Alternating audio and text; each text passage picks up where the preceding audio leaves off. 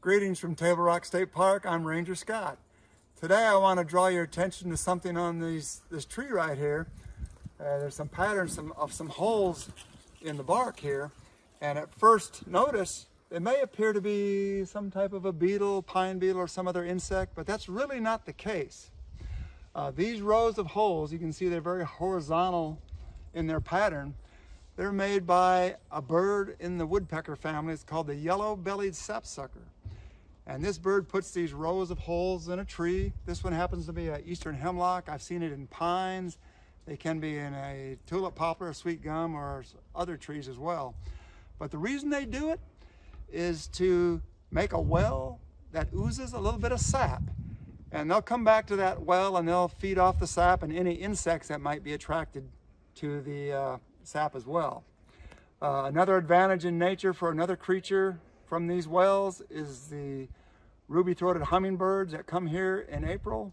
When they arrive, they may use some of these wells to feed on as well, so that sort of a dual purpose there.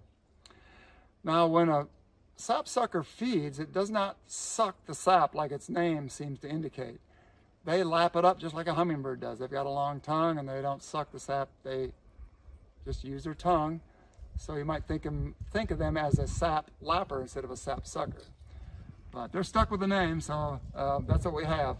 But these birds are here only in the wintertime. They'll arrive in September or October, and they'll stay through the winter months, and they'll leave again in April back to their northern breeding grounds. Now, the yellow-bellied sapsucker is a little bit similar to the downy woodpecker in size, and they both have black and white on them.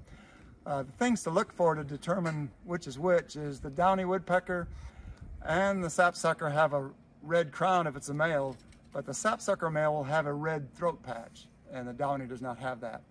The downy woodpecker on his back has a white patch down the middle of its back. The sapsucker has a white stripe on its wing on the side of its body. So a couple things you can be looking for to differentiate between the two. So when you're outdoors this winter in a wooded area, keep your eyes open. You might see one of these birds, or you may hear them. Now, we heard them just a little bit ago, a little bit in the distance there, but they're not real boisterous and they're easy to overlook. But this is what their call sounds like. Decent footage.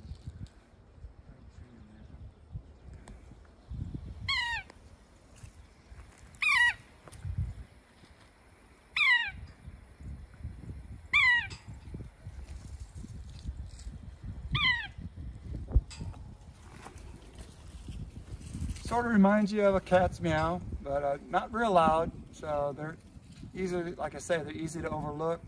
They're just kind of a quiet in their activity.